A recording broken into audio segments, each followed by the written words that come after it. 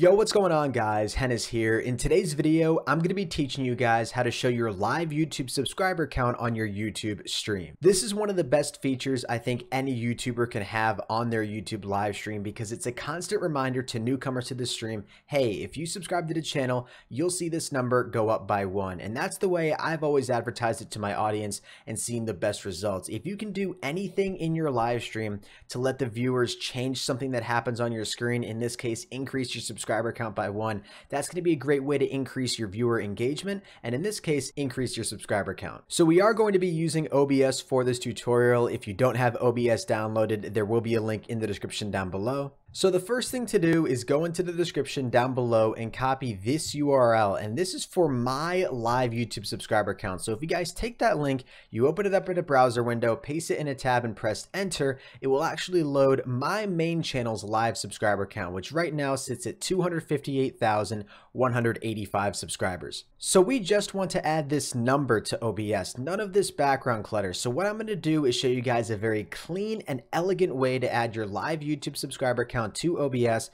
and even show you guys how to change the font and even the color of your live subscriber count if you want to. Now you guys obviously want to see your own channel's live subscriber count on screen, not mine. So what you want to do is navigate to your YouTube channel homepage, and once you're here in the URL, you'll see this long string of alphanumeric characters usually started by UC, and what you want to do is just copy this long channel ID and go back to the live YouTube subscriber count page, paste that in the search field here, press search, and you should see your live YouTube subscriber count on screen. For those of you guys who meet YouTube's requirements, you may have a custom URL set for your YouTube channel. You can also use that. For example, I could also just put in Pro Hennis and press search because my YouTube channel's custom URL is youtube.com/user/Pro Hennis. But everyone out there has their own custom channel URL ID, so that's the one I'm going to show you guys how to use in this video. So now that we have your live YouTube subscriber count, what you guys want to do is copy the entire URL for your live YouTube subscriber count page. And once you've copied that,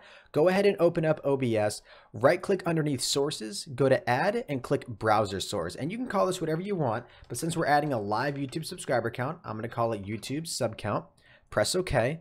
Now where it says URL, this is where you're going to enter the URL that we just copied. And if you guys go back down to the description, I have everything in a notepad here, but you guys will all see this in the description. You can see everything that you need to set in OBS in order to make sure that your live YouTube subscriber count looks very clean and very elegant. So I'm going to go ahead and bring this off to the side right here, go back to OBS and press OK for right now. And when I drag these two things side by side, you guys will see that for right now on OBS, the live YouTube subscriber count, it looks decent, but it's pretty cluttered. We want to get rid of all of this background noise. So what we want to do is right click on your browser source, go to properties. And here we're going to change the width to 1000, just like it says in the note, and change the height to 120. Now underneath CSS, this is where you guys are going to copy this entire body of text from the description. You don't really need to know a whole lot about what this means, but one of the cool customizations that you do have the power to change is the font. You can see right now I have a custom font on my computer called Agency FB that I think looks really cool for my live YouTube subscriber count font,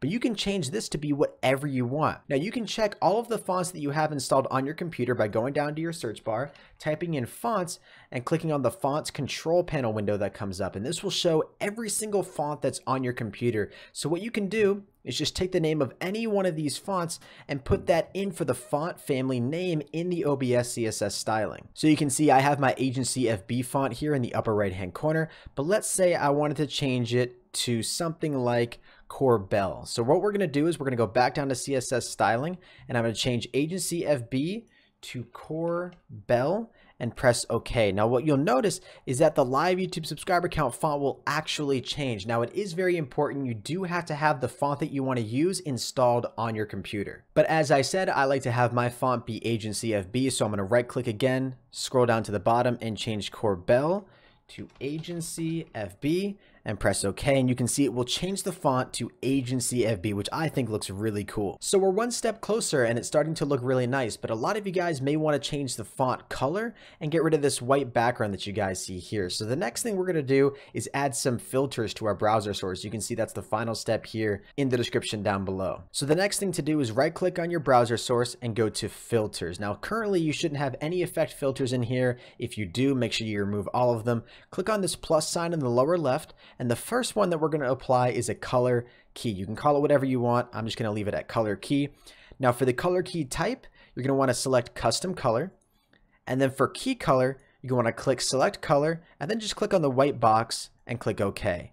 Everything else you can leave as default. Now, right now, this looks pretty ugly. It's just this disgusting gray color, but we've gotten rid of that white background, which is what we wanted. So the next step is to click the plus sign in the lower left again, and this time we're going to add a color correction. Again, call it whatever you want. For gamma, drag this all the way up to 3, and contrast, drag that all the way up to 2. Now what you'll notice is the color for your live sub count will change to white. I currently like to have my live YouTube subscriber count be a white color because that's what goes nicely with my overlay that I've custom made for my live YouTube subscriber count. However, what's nice here is that you guys can actually go down to select color and change your live YouTube subscriber count color to whatever you want. Now, because we did alter the gamma and the contrast, not every color is going to be exact. For example, if we select this green and click OK, it does look a little bit different than what it does when we select it on the color palette here. If we were to select maybe a different color, you can see everything is going to be slightly off just simply because we've adjusted the gamma and the contrast here. But once you found a color that you really like, just click OK and leave it at that, and we'll move on to the final step. And the final step is to add a crop filter. So click the plus in the lower left and go to crop/pad, again call it whatever you want, and set the left and right values to 200. And what you guys will notice is that's going to crop out the left and right side of your live YouTube subscriber count to get rid of those annoying bars that we saw on the side. So if you go ahead and click close now, what you'll notice is that you have a very clean looking live YouTube subscriber count with a transparent background with a custom font and a custom color. This is, in my opinion, the best way to add your live YouTube subscriber count on screen. It gives you the most customizability and ends up looking the cleanest. If you guys found this tutorial helpful, make sure you go ahead and drop a like on the video and subscribe to Pro Tutorials for more great content. If you guys have any confusion or you ran into any problems when setting up your live YouTube subscriber count, make sure you leave them down in the comment section below. I'll do my best to answer as many questions as possible, and hopefully you'll be able to get some help from some other users down there as well. But ladies and gentlemen, that is all. I'll see you guys in the next one.